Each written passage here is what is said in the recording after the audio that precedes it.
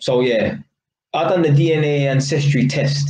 So when it came up, 40% Nigerian, and then all these little bits and pieces, 7% Chinese, a little bit of white in me or whatever. Innit? And the other day I was thinking about this, and I don't know if it was a coincidence. I was at one of my tenants' houses. He's a white man. He was on the phone to someone, and I was thinking to myself, you know what? As a black man, and ask yourself this question right now: if you are black watching this, do you know who your great grandma or grandfather is? Because I don't. As black people, we do not know who our third great grandma is, or our third grandma, i.e., we don't know who our great grandma is. I don't. I know who my grandma is, I know who my great grandma is, and that's it. I know who my granddad is. Obviously, different sides of the family and shit, but put it this way, I only know up until my great granddad. That's it.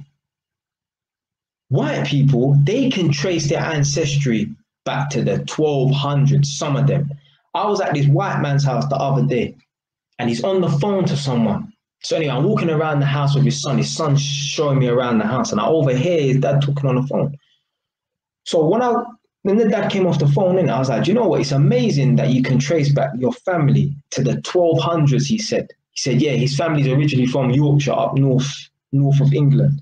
White black people, we cannot do that. We cannot trace our family back past 3-4 generations. Maybe some African people, maybe if they're lucky. But as Caribbeans, Jamaicans, we can't do that.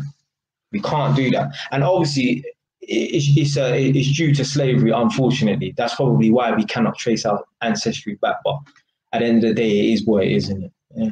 I would love to know who my great grandfather is or grandma is. I want to know whose bloodline I descend straight from.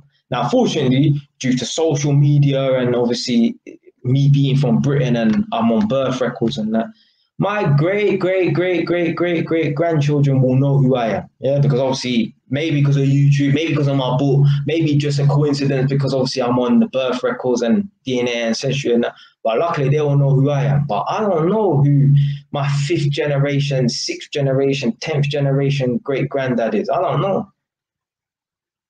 That's the worst thing about, that's one of the bad things about slavery and that. Obviously, there's worse, obviously, what happened to the people then, but that's one of the bad things about slavery. We just can't trace our ancestry back because obviously we were taken from somewhere and dumped on an island or dumped in America or whatever, innit, or in Brazil or whatever, innit, and then, just got lost in translation, man. So, white people, imagine that. We're in the year 2020 and a man can trace his ancestry back 800 years. You can get 4 generations per century, So in 100 years, you can get 4 generations. You can have a mum, she can have a daughter, then her daughter can have a daughter, and then her daughter's daughter can have a daughter and that. My neighbor, she is a great grandma. She's only 75, so what's that? That's like 3-4 generations there, whatever, innit? So with black people, we can't trace our ancestry back past about 3 generations. White people, they can. Yeah, white people, they can. Well, since I mentioned slavery and that, might as well talk about the victim mentality. So white English people, they don't really have a victim mentality, partly because they can't pull that card. Black people, we have a victim mentality and we use it and abuse it. It's an excuse for failure. Let me tell you something right now. You're a black person watching this in the UK or America. I don't know about other parts of the world, but if you're in the UK or America, there's opportunities for you. Go and fucking find it. This is why I wrote. This is why I jumped on YouTube, to write my book. I've almost finished reading it. I got about 70 pages left to read, and then it will be officially out, ready for people to buy. If you're a black person, you can make it. You can make it out of the ends, but it starts with wanting to get out of the ends. Stop using the government and slavery and the police as an excuse for failure. Yeah, you control your own fucking destiny. Yeah, I'm the fucking proof. That's why man jumped on YouTube to show people that, you know what, you can come from the streets and that, because I mean, certain people won't really buy my story if I was just like some nerdy guy and hadn't lived that lifestyle. My man lived that lifestyle. A man can't tell me, oh, you can't get out of the game, fam. He can. A man just don't want to get out of the game. Yeah, it's so easy. Just move area and cut contact with your people, them that you used to move with. That's it. Yeah, just move area. You know, man, are still on postcode, so man don't leave their area, innit? So move area and, you know, start afresh or whatever, innit? So anyway, black people complain about the victim mentality and that, and this card is overplayed, and that this ain't the 60s or the 50s, and that there's opportunities for black people. Maybe it was harder back then, but it ain't now. It's easy. It's too easy. Yeah, you don't even need to get a job nowadays. You can fucking become a YouTuber and make money. You know how much black man on YouTube or black people on YouTube making money? Just chatting shit. Man like King Riches. What you saying, man? Man like King Riches in the building. You know how many, it's a coincidence. My man watching and I said black YouTubers making money on YouTube and King Riches has popped up and that. But yeah, you got black people on YouTube making money. Just chatting. Yeah, just chatting.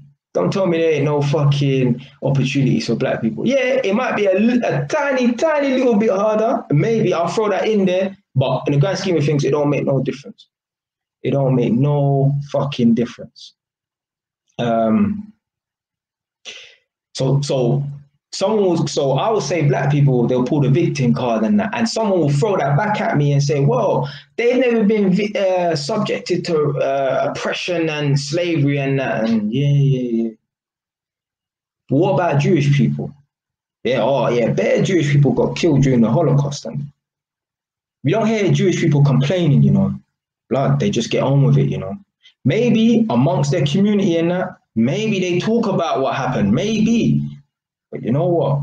Whether they're talking about it or not, they're getting on with it. Black people are talking about it and not doing nothing about it, fam. When there's bare opportunities. Bare opportunities. But man don't want to get on with it because it's easier to blame the white man. So yeah, white people, yeah, they can't pull the victim card, like white English people, like, they can't pull the victim card and that because they were never really victims or anything. But at the same time, Jewish people were, and they just got on with it. Yeah, go to Stamford Hill. Yeah, them lot are thriving and prospering. Yeah, they got money. They might not look like they got money. Trust me, they got money. Trust me, them man, they own all the properties in Stamford Hill, most of them. Yeah.